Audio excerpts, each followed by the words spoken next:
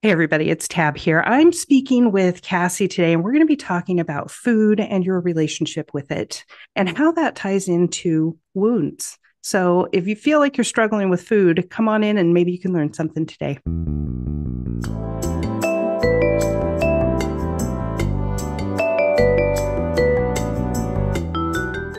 Welcome, everybody, to the CPTSD Podcast. We are back with Season 4, Episode 6. Today, we're going to be talking about eating, food, and how childhood trauma can impact those experiences, and maybe most importantly, what to do about it. So I'll introduce you to Cassie in just a moment, but I want you to know this is most likely going to be a two-parter because there's so much to talk about. Am I right, Cassie? Indeed. Right. So I just wanted to start off and say that this information is important to me as somebody who has a lot of adverse childhood experiences that did indeed turn out to be traumatic, and how that impacted my experience of food, my experience of myself with food, all of those things that we like to talk about in diet culture, which I hear you're single-handedly trying to annihilate, Cassie. So we'll get there. But from my perspective, I grew up in a household where there was a lot of critiquing. I was an extension of my narcissistic parent. And so my performance was always criticized. And also I had to appear perfect. And so I remember diets being part of my life forever. I don't remember not being told about my issue with food, whatever that is, including being on like the MetaFast Cambridge type diet when I was in the fourth grade. That stuff tastes like dirt. And I was expected to enjoy it, right? But also when not only your weight or your size or the way you eat or what you prefer to eat, when that's all criticized, even your method of eating at the table, it also developed in me an issue where I didn't want to eat in front of anybody because I could have been told you're chewing your food like a cow. Lots of different things that could have come in there to hurt me. And so that made me really protective. And I'm really excited to be talking with Cassie today because already I've been to her website and looked up a couple things. And the things that struck me right off the top, Cassie, and I'll introduce you again in just a second, was 10 ways to sleep better when you have serious food cravings. That was really, really helpful. And also, you have a download about busting cravings, and those cravings can be so big, because sometimes it's about the actual food chemical that we want to get into our body, like a sugar hit, right? But sometimes it's also about the fact that in every culture that we know of, food equals love. And so whatever's spawning those cravings, getting to the root of it might be helpful. So we're here today to speak with Cassie Christopher. She is a registered dietitian nutritionist, and she has a lot of experience and insight into how to shift our thinking and our experiencing of food and ourselves to a more healthful, accepting place. And so, Cassie, could you just start us off with a little bit of information about you and why this is a passion for you? I would love to. I would love to. So I work predominantly with women who are struggling with emotional or binge eating and who have some form of trauma history. That's why I, sought you and your podcast out. I myself have a CPTSD diagnosis, so I have a lot of empathy and understanding, and I'll share a little bit about my story in a moment. But this passion comes from the recognition that we often blame ourselves for our food struggles. And we're so often told, and it's reaffirmed, that, you didn't do that diet successfully and it's your fault. We never think to question, like, well, maybe that diet is nonsense, right? Like that never comes up. It's always our fault. So that my passion for this topic comes from not only my personal experience, but also from this mission I have to not quite single-handedly, because there's a lot of other people doing this work, luckily, but to set people free from all of this shame around food. And that's what stuck out to me when you were talking about it, not feeling safe to eat in front of people. We have that shame and it isolates us. And so for anyone listening, if you're struggling with food, there's hope. I hope that's what people take from this conversation, and some practical tools to start to release that shame. You mentioned on my website a cravings busting audio guide, which you can get at cassiechristopher.net/free. And just want to start by inviting everyone to get that free resource. It's a great place to start.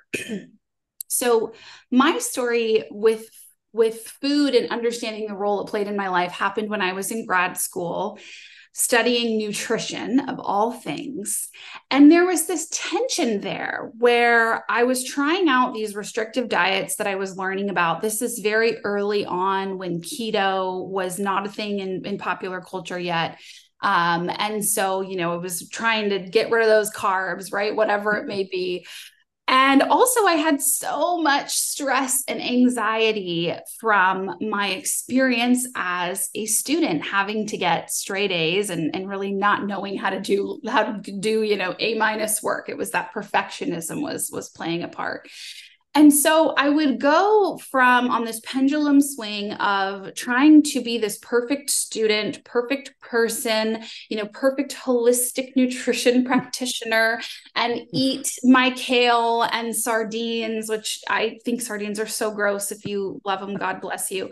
And then on the other end of things, ending up in the school cafeteria, eating like 3 cupcakes in a sitting, or every day at the convenience store buying this artisanal dark chocolate from the Seattle area, Theo's, shout out, so delicious, to help comfort myself. Mm-hmm. And I was really eating, hindsight's 2020, right? To dissociate, to numb, to not feel the discomfort of the anxiety. And I felt really crappy about it, for lack of a better word. I thought, what on earth is wrong with me that I cannot figure this out? And I'm supposed to go out in the world and help people eat better. And here I am, eating dark chocolate and cupcakes and whole vats of guacamole, right? And so in that time as well, I was carrying so much shame, from this lack of perfection. Also, I grew up in a high control religious environment, and I had, again, hindsight's 2020, right? This nervous system dysregulation already from my adverse childhood experiences. And I didn't even know about that at that time. And all of this coalesced into a severe panic attack. I woke up in the middle of the night and I was standing in the middle of my bedroom. So yes, I opened my eyes and I was standing with no memory of how I got there. And I was screaming at the top of my lungs. If you've ever heard a story about a subconscious crying for help, right? There it was. And I felt like someone was trying to murder me, right? Like that was the feeling within my body. And so I knew something was wrong, and how I dealt with it was I went to my school's, therapy teaching clinic. And when I say therapy, it was a naturopathic teaching clinic, and they put me on lavender pills. So, which of course did not solve the problem. All it did was give me burps that tasted like soap. And I, white knuckled and tried harder to be okay. And so this went on for some time. I muddled on, alternatively using food or restriction to escape the discomfort of my anxiety, and not realizing that, I wasn't able to feel good because I was mired in shame from all of this cultural wounding, all of this trauma, that I believed I wasn't okay just as I was. So it was too painful to be myself. It was too painful to be in the present because the present was unsafe. And so as a result, I could not sustain any healthy change. I could not enact healthy boundaries that weren't either overly restrictive, right? Or that pendulum swing just kept going back and forth. And I didn't know what I wanted or what my body needed, because I believed that my body was bad. I believed that it was fleshly, to bring in that religious language, that it was sinful. It shouldn't be listened to. And also it didn't feel safe. That was my body was where the panic was coming from. Right. Right. And so I was unable to take good care of myself as a result. And I was stuck in this place of using food in this way. That makes a lot of sense. And I thank you so much for sharing your story. And we might dig into more of that as we go by. But I just wanted to comment on a couple of things. The first is total shout out to feeling like you're trying to help other people while you're still struggling with the same stuff. I can feel you on that one. And it's really easy to go down into imposter syndrome when you have all of these things layered up. So I'm really glad that you figured out you wanted to keep going and you're ending up here with us today. The other thing is, I spoke at the beginning about overt abuse, criticism, canceling, but a lot of us with ACEs also had neglect, right? And that's when you think about abuse is like things that shouldn't have happened that did, and neglect is things that should have happened that didn't. That neglect really set me up to not understand how to take care of myself. And so I would love to hear about, I don't know if that's your source, but I would love to hear how you learn to take good care of yourself. Yeah. Oh, that's beautiful. Thank you. Mm-hmm. For me, it came from my eyes being opened to the source of this shame that I was carrying. And I call this our cultural wounding. And it can come from so many places. You mentioned diet culture at the beginning. Certainly, this idea that you have to be thin, small, white, toned, but not too toned, with Western European features, in order to be pleasing, that you have to be controlling what you eat and restricting what you eat in order to be someone who has self-control and discipline. And so when you don't fit that mold, then you are shamed and you believe that you are not good enough, that you are not worthy of love and connection with other people or with yourself. For me, I saw it in hustle culture. So this idea that I need to be always producing, always productive, always going, right? That rest is not something I have access to, or rest disqualifies me from value and being, my humanity essentially is based in work. Self-improvement culture, this is one that people are just starting to talk about, but this idea that we always have to be improving, we always have to be healing. And what if we're okay just as we are? And yeah, things are difficult. Yeah, there's struggles, we'll figure it out. And for me as well, I mentioned high control religion and this idea that my body was not good, that my desires were suspect at best, and probably leading me down the slippery slope to hell, at worst. That one was really harmful. So if your body isn't good, then your body needs to be controlled. Your body is a shameful thing. And of course, we can layer purity culture on top of that, which is something I experienced as well. And then we have shame about sexuality and sensuality. Of course, you mentioned the ACEs, and I loved your episode on that, episode 2 of this season 4, where you talked about the adverse childhood experiences. And there's a high connection between ACEs and eating disorders. So we can see, that this is shown in the media. And then, of course, our individual traumas, whether that be spiritual trauma, religious trauma, childhood trauma, whatever it may be, it can often leave us certainly wounded, but ashamed of who we are, ashamed of our body. And so we carry these things as wounds, and we can't connect to our own desires for change because they're seen as suspect, they're seen as bad. We can't connect to our own inherent goodness as human beings. And so it's really difficult to get to a place where we accept who we are authentically, accept even the struggles we're going through, right? Because we can't accept our struggles. We have to always be hustling. And you can see as I'm talking that then creates this perfect place to be stuck in. And it takes overcoming that shame and caring for your body in a specific way so that you can take good care of yourself. And that was the journey I went on, working with a therapist. I got diagnosed with CPTSD, and I really felt freedom and understanding these influences that were happening to me. And then learning, like I said, about all the different cultural wounding going on around me, and realizing how I'm being impacted, that this hatred of myself was not coming from inside of me, was not who I am, that was being spoken over me by culture. And the work I got to do, and the work I continue to do, right, is to recognize that that's not me. That's not what I want for myself. I'm going to step into my goodness and take care of myself out of that place. Oh my goodness. I love that, stepping into your goodness and taking care of yourself out of that place, because just a little commentary, all of the ways you're describing us feeling wounded and stuck because of our experiences in our families of origin or in our culture, I just want to take a moment and point out that that is intended stuckness. Capitalism wants us to feel horrible about who we are and what we're doing so that we buy more stuff. And in families of origin or religions that are high control, and the way you're talking about, also that behavior that they exhibit is meant to oppress.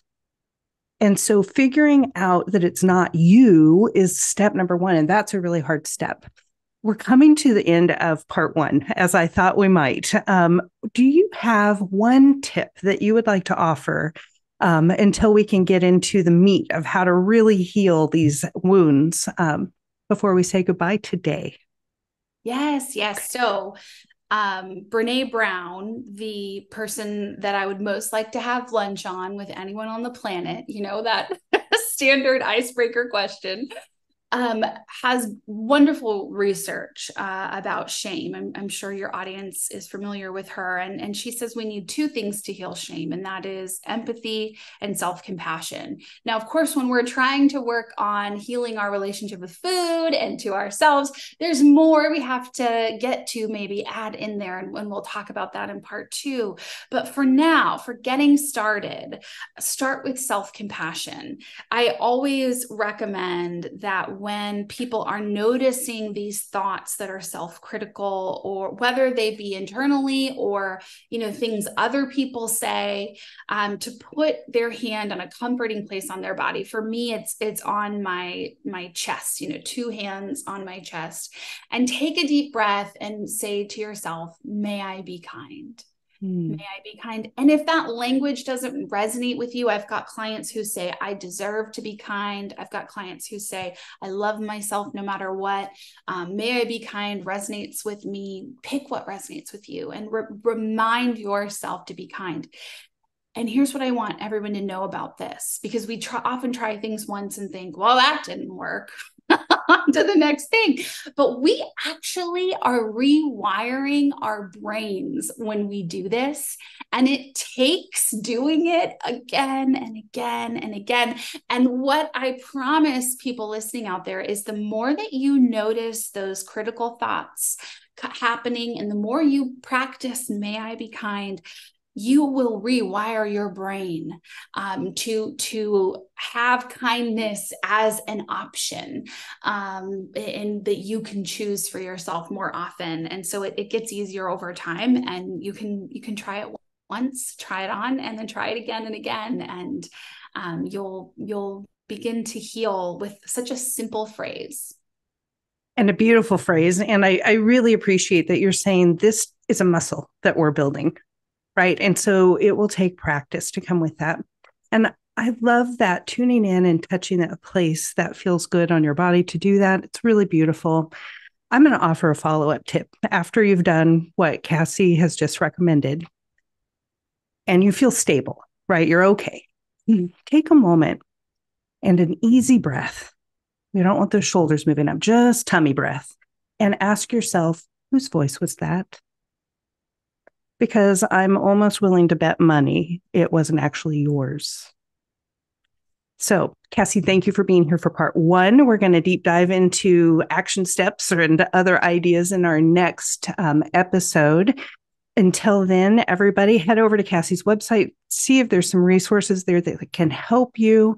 If you would like to hear my thoughts about this in a spiritual sense, you can go subscribe to the Karmic Alchemy Community at tabithabirdweaver.com. Come join us for a little bit deeper conversation. And we'll see you next episode. Bye, everybody.